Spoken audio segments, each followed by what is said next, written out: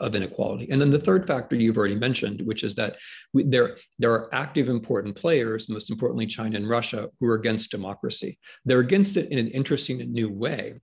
Unlike fascists or communists, they have no substitute for it. They have no ideas, right? In their recent joint statement, the best that Russia and China could do is to claim that we're the real Democrats because authoritarians rule most of the world, and therefore authoritarianism is actually really democracy, and democracy is really not democracy because it only governs the minority of the world, right? Which is a crazy argument, but it also points up the fact that they don't actually have anything to offer. Instead, all they do is try to eat up our ideas and criticize them from the inside, mock them